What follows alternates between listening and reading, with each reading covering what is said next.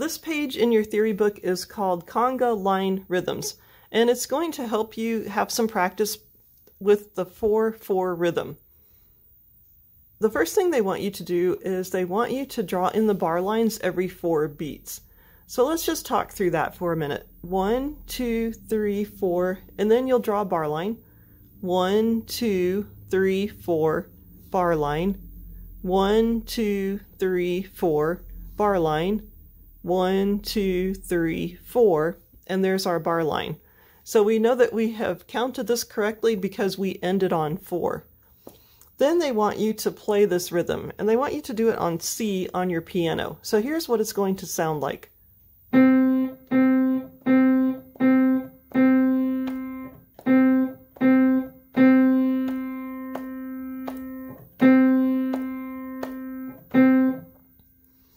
In the next line, they want you to add in some missing notes. So we know that there are going to be 4 beats per measure. So we have to figure out how many beats are missing. So this is a half note, and it gets 2 beats.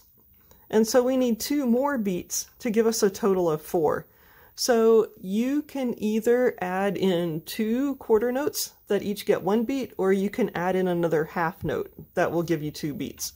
And then you can do the same thing for these other measures. And then they want you to come down here and play this one. It says that these measures are also incomplete, and so they want you to do the same thing with this. And then they want you to play your rhythm.